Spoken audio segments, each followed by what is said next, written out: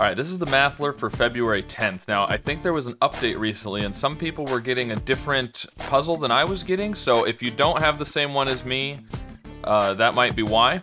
But today, I am going to be trying to get 108 for my total. So I know 12 times 9 is 108, but then if I do 13 times 9, I would have to subtract 9, and I'd be repeating the 9, but maybe I could do like 13 times 8, that would be 104, and add 4, that would be good.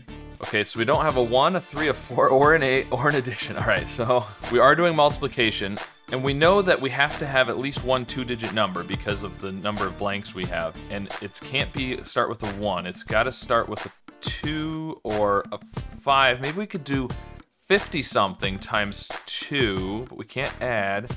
If we did 50, what, like 56, 57, something like that, and then subtracted? Let's try 2 times 50.